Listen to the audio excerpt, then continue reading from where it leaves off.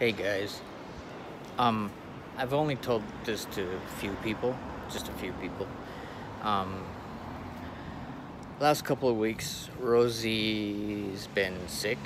She hasn't been feeling well, and um, I've been telling her to go to the hospital and stuff, but she just doesn't listen. But she got, how do you say this? Really bad, like extreme exhaustion and sweating and all that stuff. So she finally went to the hospital. And so she went to the hospital, and the doctors just flat out told her, you might have lymphoma throughout your body, but we won't know until the blood work is done. So I'm like, what the fuck, man? What kind of doctor goes out and says shit like that when you're not even sure? So, of course, she freaked out, right? But I didn't feel anything from her, something like that.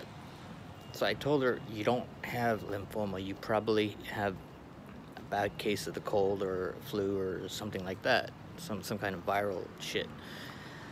And so the week went on, she's all freaking out, crying and everything. And today, she went to the hospital to get the results. And guess what?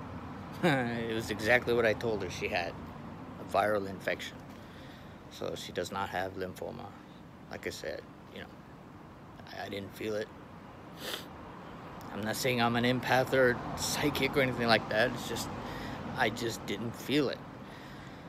So the point is, it pisses me off when, doctors, when they're not even sure, the blood work isn't even done, and says shit like, you have lymphoma, or you might have lymphoma. Well, what the fuck, man? Where did that come from? But anyways, she's all right. She's relieved, and I told you it was just a virus or some viral infection. She's like, you're right, but yeah. So that's why we haven't had, or I haven't made any coffee time videos, because she was at home the whole time. But anyways, yeah, she's fine. So yeah, just a little report here. All right, thank you. Bye.